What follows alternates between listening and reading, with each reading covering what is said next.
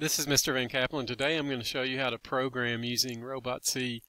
When you open the program, it should look like this. You want to close this tab out, hit New File, and then there's several things you're going to have to do the first time you write a program.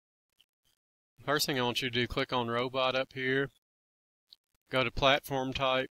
Yours will be on IQ. Switch it to VEX 2.0 Cortex, and then you need to do that one more time. And make sure it says Natural Language PLTW. That stands for Project Lead the Way, which is the curriculum you are in currently. Okay, after you've done that, you should see Natural Language over here. This is where you're going to do all of your commands, which I'll teach you how to do in just a second. You always have to have task main with the parentheses, and then you need the starting bracket and the closing bracket. Okay, these have to be here or your programming won't work correctly. We're going to do all of our coding in between these brackets. But the first thing we're going to do, we're going to write what is called pseudocode, and this is where you're going to explain what goes on. So you need to put a backslash and an asterisk, which is shift, and the number 8. Should turn green there, and that's good. That's what we want. So we're going to say this is an elevator. Put who is programming it. So I'm going to put my name.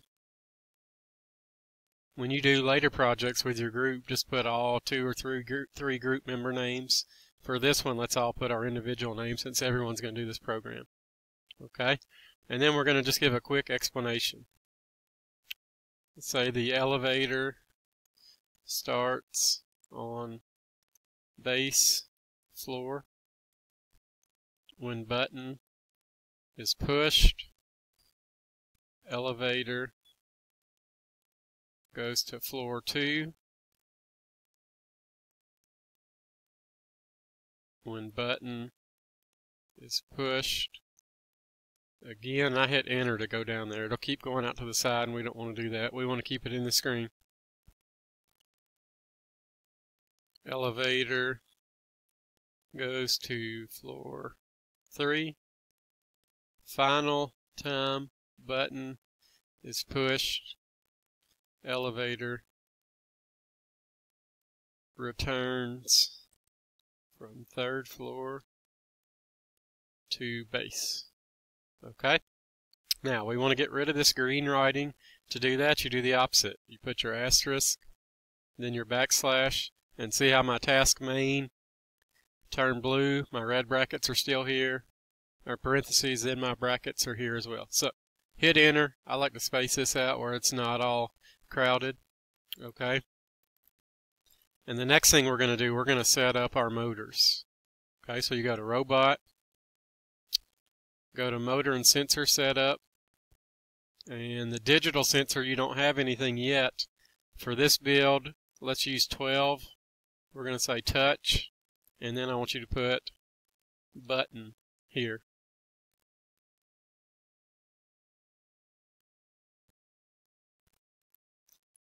Okay, the next thing we need to do, we need to set up our motor. Let's put it in port 2. Let's put motor. Change that to a 3-wire motor. Okay, once you've done that, hit apply. And the first time you run your program, if your motor goes backwards, all you have to do is come back in here and reverse that motor. After you reverse it, hit apply again, but for now we're not going to reverse it. Okay. Another way you can change the direction of the motor, when you set the speed, instead of putting positive 25, you could change it to negative 25, and that'll reverse it as well. Okay, so I've got all this set up. I'm going to hit apply again. Going to hit OK. And it's put some automatic codes here. It tells you your sensor digital button 12, and it tells you your motor port 2. Okay, the next thing we want to do, we want to do our first code. So click under the starting red bracket. We're going to use an until because nothing happens till we press that button. Okay, you can use until button press, until bump. I always use bump. Okay. I labeled that digital 12, so DGTL, and you got to be really careful here. That L and 1 looks very similar. This is digital 1, digital 10, digital 11, digital 12. Once you get there, hit enter. Should be red.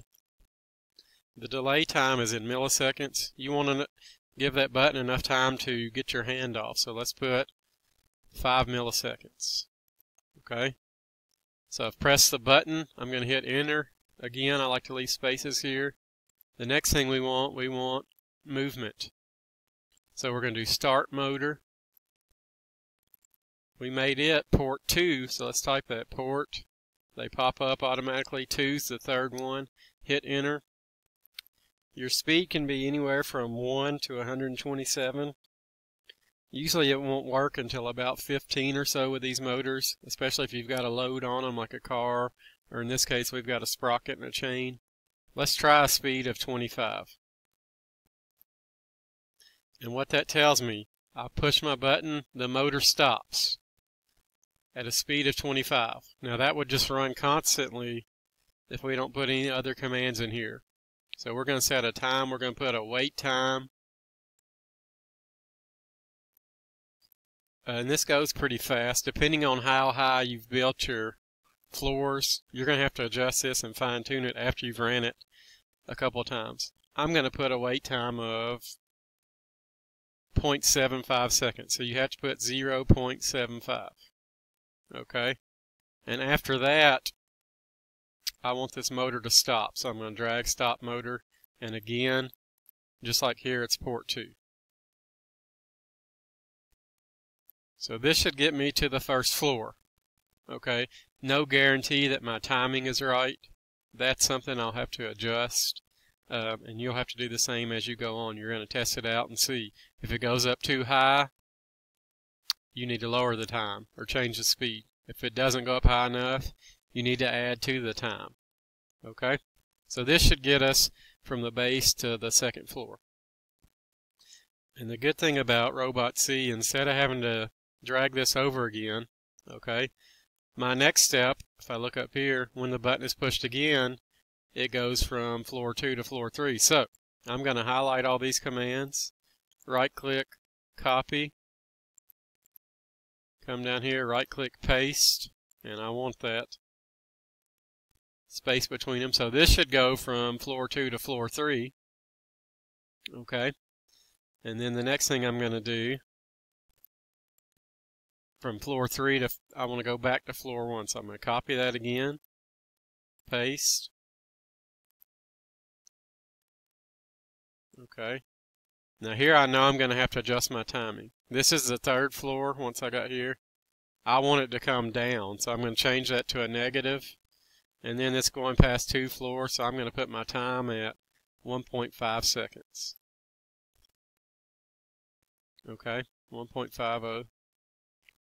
Speed, you're going to have gravity helping you out here. May have to slow it down just a little bit. But here's your basic commands. Where you're going to have to make adjustments is on the speed or these wait times. Okay, these are just defaults. Okay, I'm just guessing here. I haven't ran it yet. But that looks good there. The one thing you want to make sure you got your bracket there. Mine skipped down a little bit. Okay, I'm going to go down there and backspace it up to the very right there. See how it's right after my last command. And the next thing you want to do, go up to Robot, go to VEX communication mode, set that to USB only. Okay, and here's how to tell if your code has any errors. You hit compile program. It's going to prompt you to save it, so name it something. I'm just going to say elevator, PLTW. Okay, but you hit your compile program, and mine says, has your name there, elevator, PLTW compiled.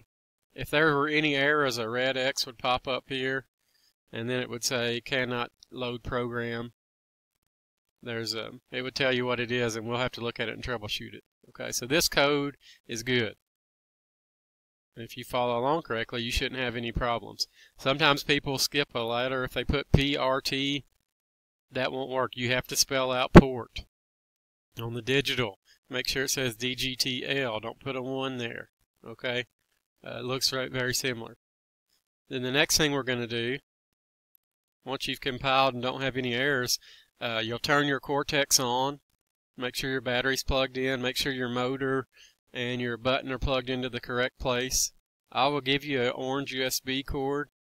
You need to hook that up to your Cortex and to your computer. And then you should have two green lights on your Cortex.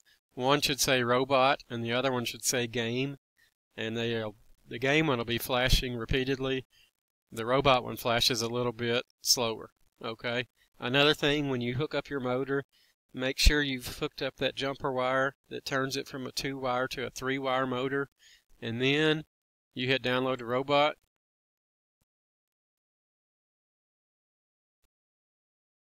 Okay. It's going to say program debug. You hit start.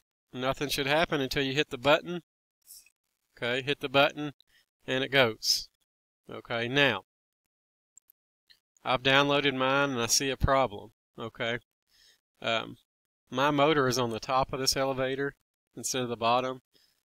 Instead of going up, it went down. So I am going to have to reverse that motor. So I'll go to Motors and Sensor Setups.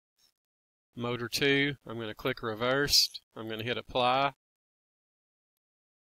Then I'm going to hit Apply here, then hit OK. Now here's the tricky part. Okay. I've changed it. I want to save it. And then you have to re-download it to the robot. So if you get in there and change speeds and times, you have to re-download to the robot. And maybe you can hear this, the motor going up. Okay, 0.75, not bad. Probably need to adjust that a little bit, maybe to 0.8 or 0.79, and I'll show you that when you all get in here. Again, make sure and adjust your times. If you have to reverse that motor, it just depends on what side of the brackets you put your motor at, and then how it's bolted. Sometimes you bolt them upside down, you may not have to reverse it. Okay, go ahead. I'm going to save this one last time, and then I'm going to show you this in class today. I'll show you the effects of adjusting the speed and adjusting the time. On your next builds, you're going to have to work together and program it on your own. When you do a car and things like that, you're going to have multiple motors, and you're always going to have to reverse either the right or the left side so that the car will go forward. If you don't reverse them, the wheels will spin in different directions, and it either won't go anywhere or it will just do a donut the whole time. But this is the basics of programming your elevator. You don't have many commands in here. Again, get it to that first floor and then just use the copy and paste tool and adjust your speeds for the differences between your floors. But we'll work on that today in class.